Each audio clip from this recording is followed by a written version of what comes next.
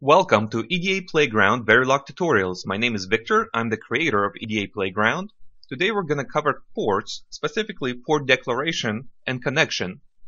So we're going to start with the same example that we had before, our ripple carry counter, and we're going to modify it a bit just to show you some examples of port usage.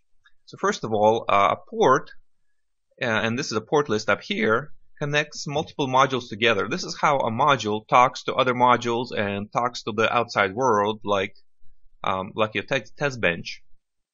So in this case, you see the port list here is Q clock reset, and the way it talks to the outside world is it gets hooked up when this module is instantiated. So this module, toggle flip-flop, is instantiated here, and the ports get hooked up in order over here. So Q gets hooked up to QRC, RCC, clock gets hooked up to clock RCC, reset gets hooked up to reset RCC.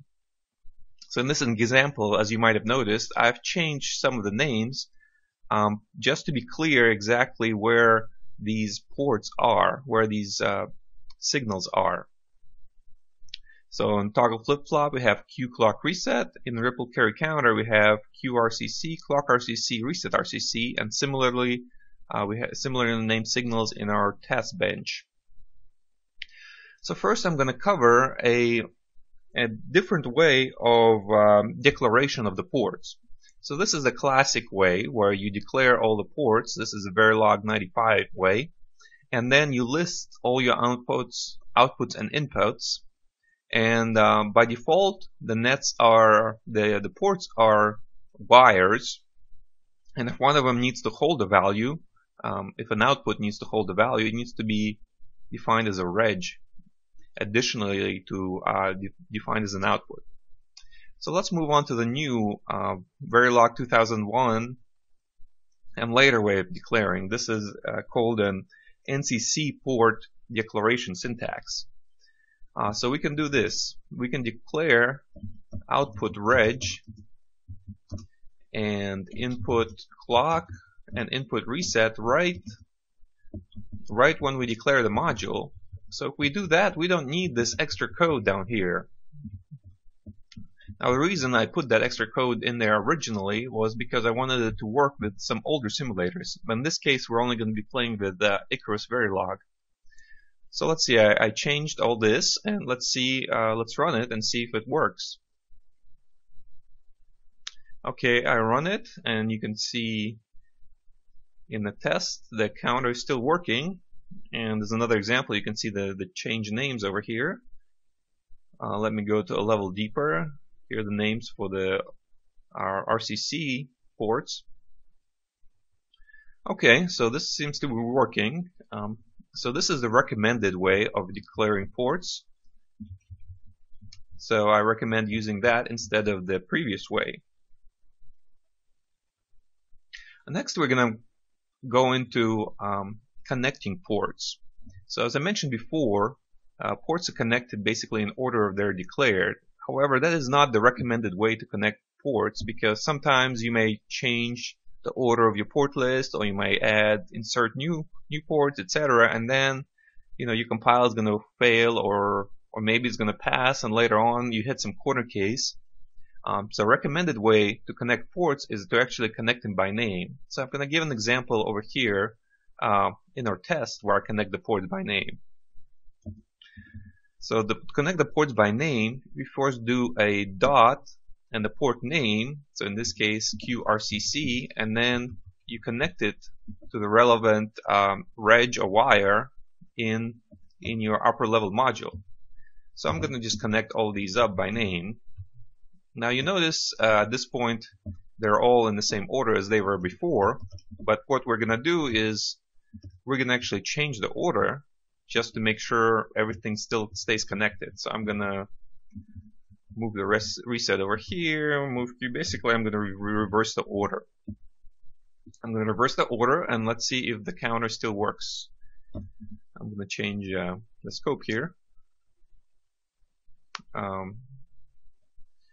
Alright, so I didn't like something. Right, I forgot a comma over here. Let's run it. Still didn't like something. Extra comma over here. Okay, I'm messing around with my commas today. Alright, as you can see, functioning correctly, counting up, getting reset. Alright, so this is the recommended way to connect your ports. So next we're going to do a couple interesting things. So we're going to extend, actually before we get to that, let me show you something else. Instead of connecting to signals, you could connect your ports to constants. Sometimes you have a simple design, or you want to use a design for several things, and you want to tie certain ports off. So just for an example, we're going to connect our reset to a constant. So we're going to hold this at reset forever. And you can just do that like that. And just to demonstrate it works, we can see from the waves that our Q is always held at 0. You can see this reset test toggling, but this reset test is the signal at the type level. When you actually hook it up to this reset RCC, that should stay at 1, and we can verify that by bringing it up. I need to dump an extra level of hierarchy here.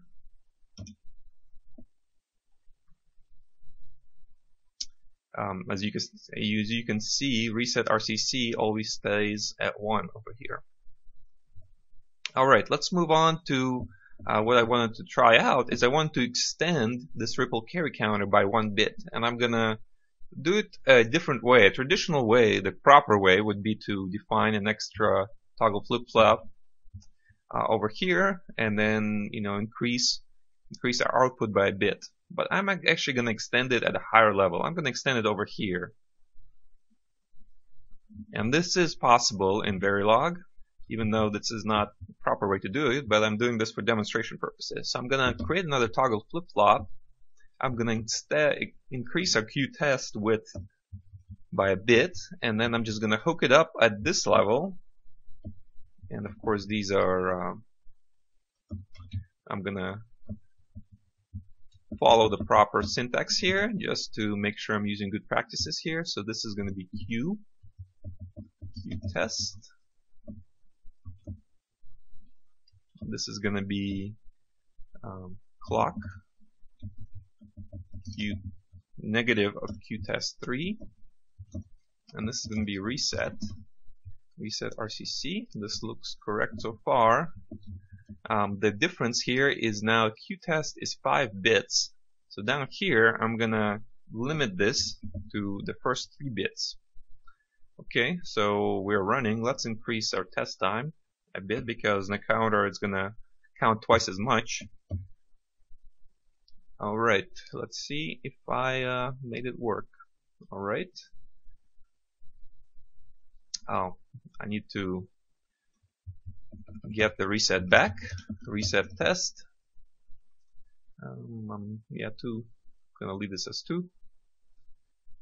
Alright, we see our 3 to 0 is still counting. 4 to 0 has an issue. Let me see if I can figure this out quickly. Now, of course, the issue was over here. I should have paid attention to this warning. Is we, created a signal that wasn't declared. So in this case, this should have been reset test.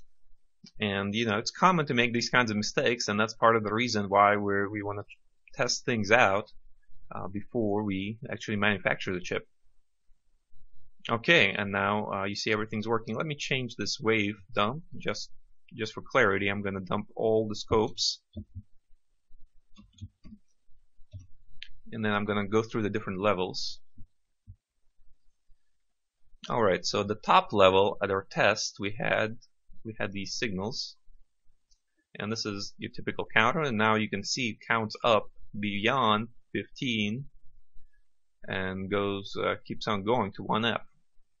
I meant it counts up beyond F, so it's twice as long. Counts twice as much now. At the next level we have RCC, and you see TFF now is at the same level as the test. So let me append that, and let me append TFF3 just for examples. So you can see this Q is at the level test TFF4, and this Q is at the level test RCC TFF3. Alright, another thing I want to try just for experimentation is now what I'm going to do is I'm going to take TFF3 and I'm going to pull it up to the higher level. And this is for example purposes, just to show what kind of stuff you can do. So I'm going to pull it up at a higher level, and then what I'm going to do is I'm actually going to connect it up to the same signals that were connected at the lower level.